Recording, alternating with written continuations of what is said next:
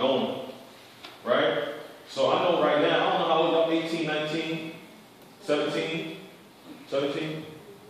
So I'm pretty sure y'all ain't thinking about every day, who am I going to become? What is my legacy going to be? Sometimes you're just thinking about, what's going on after school, or, what's this week going to look like? Am I lying? So, you said what? You said you don't be thinking about that? What you be thinking about? I'm about to be a senior, so I just be thinking about my future. You think about your future? What else? What y'all be thinking about? Like, I really want to know, because, I know when I was 17, 18, like, I wasn't really looking toward the future like that. At all. I'm thinking about how I'm going to put money away, so I can get everything. Like you said, if you want to run with your paper like it, at least, like you said, I love your relationship. Like, yeah. I love meeting the other people here, but it's just like, you hate it sometimes. You just gotta separate yourself and always remember where you came from. You can always come back, but just have your own, find your own sanity, like find someone else to be, and then you can come back, but just not back to the stuff that you don't like. I don't like being here sometimes because like my environment is not good. I feel personally my environment is not good. I just don't want that for my family. I don't want that for my kids. I don't want that for my family. I don't want that for my mom. I ain't ready, so I'm ready to figure out how I'm gonna save money, make as much as I can, be successful at what I'm gonna do, and continue to do that. Sure. That's good that y'all got that vision. But one thing I want to stress the importance of like having, like how you explained everything to me just now. Like even for me, like I'm not speaking at y'all. I'm just having a conversation right now because this is, like I said, I'm 5 years older than y'all, so I can have a little, a different perspective in a sense. But it's still the same BS.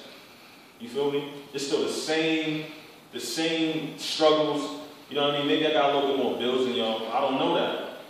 Maybe y'all got just as much bills as me. You know what I'm saying? But I know for one thing that you guys have to understand that the fact that y'all may have so much going on in y'all lives, like y'all are way ahead of the game. You feel me? You understand what I'm saying? What I mean by that is, think about the kids who all they gotta do is go to school. That's it.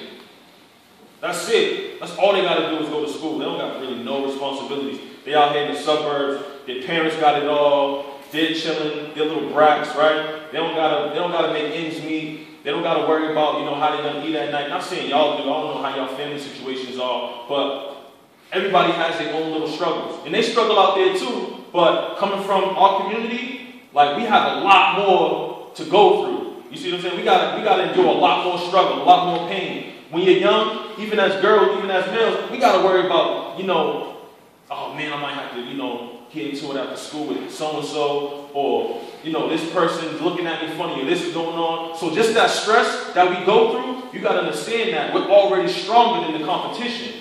Y'all get it? We're already stronger than the competition. So you gotta understand that when you come from the hood, right? When you come from Dorchester, Roxbury, Mattapan, like you're not average. Like you're not.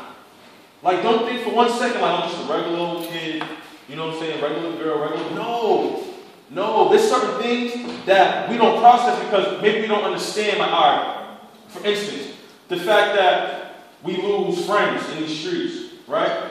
The fact that we lose our peers, people that we went to school with, right? End up getting shot. Like in different neighborhoods outside of Boston, like people don't deal with that.